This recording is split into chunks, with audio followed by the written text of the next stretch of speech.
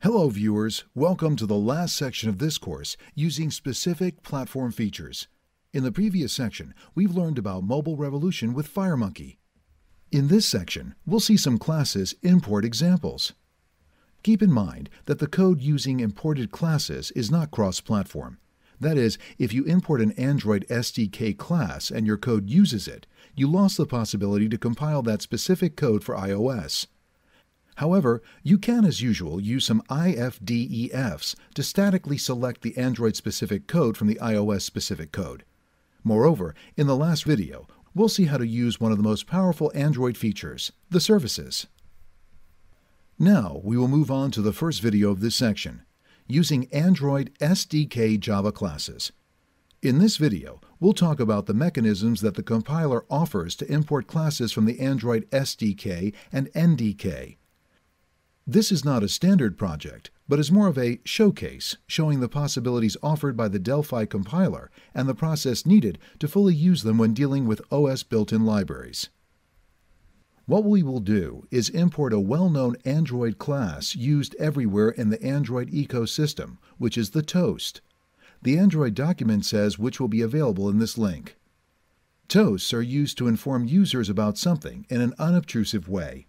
They do not have an OK or Close button because they automatically disappear after a Delphi timeout. Well, how to use a toast in a Delphi app? The first thing to do is to have a clear vision of the class methods and all the other types involved in their definition.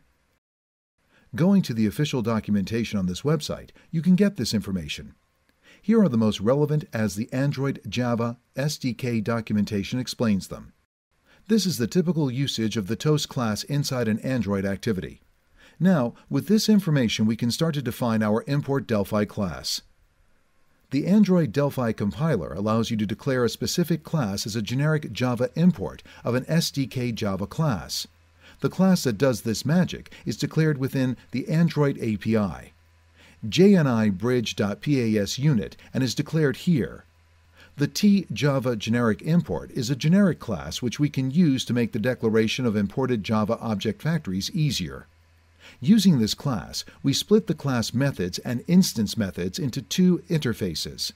This class blends the two interfaces into one factory that can produce instances of Java objects or provide a reference to an instance representing the Java class. Moreover, Android Java SDK uses Java strings objects, while Delphi uses strings. If you need to pass a string to a method imported from the SDK that expects a JString, the type used by the Delphi compiler to match the Java string object, you have to use the string-to-JString function defined in Android API.helpers.pas to convert it. So, the next step to use the toast class is to define two interfaces. The first one declares all the class methods static in Java with the same signature as the Java ones. The second one declares all the instance methods with the same Java signature as well. How to map Java types to the Delphi types? In the Delphi RTL, there are a lot of samples of imported Java classes, and this is a small summary of what you can understand from the already imported classes and from the API version.xml file present in the Android SDK, which contains the declaration of all the SDK classes using RAD Studio 10.1. The path is highlighted here. So here is the Java and Delphi types. If used as a return type, use procedure instead of function. All methods must be declared with the CDECL calling convention to be compatible with the Java calling convention. Moreover, the interface declaring the interface methods must be decorated with the Java signature RTTI attribute, which defines the full Java package where the mapped class is declared in the SDK. It may seem complex, but the resultant code is not. Now, open the project.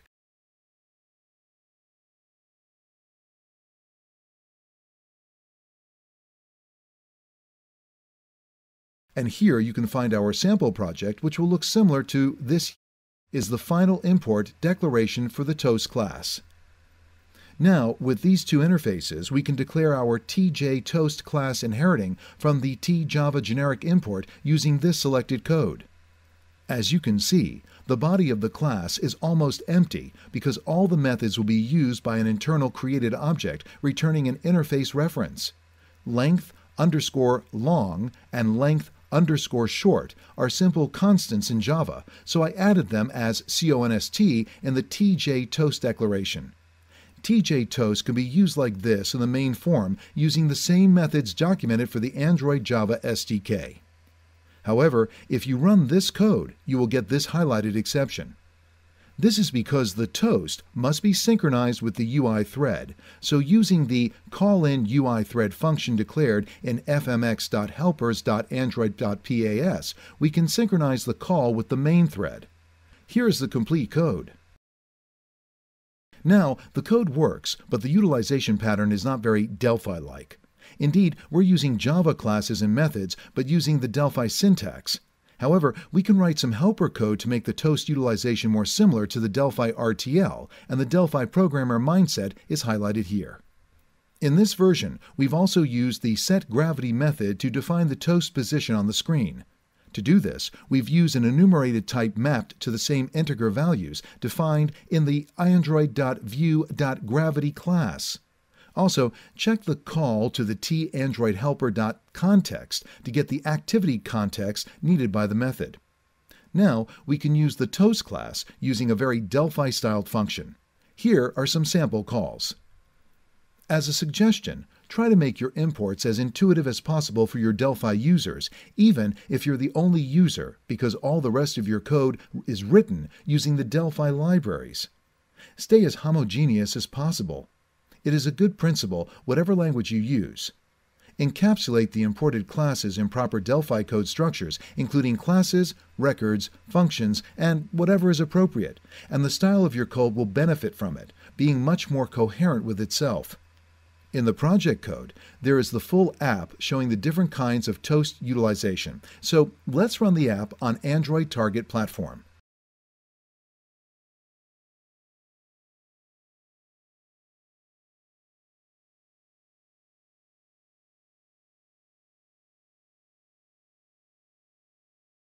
Complex classes require more work to be imported, but there are tools that can help in this hard work.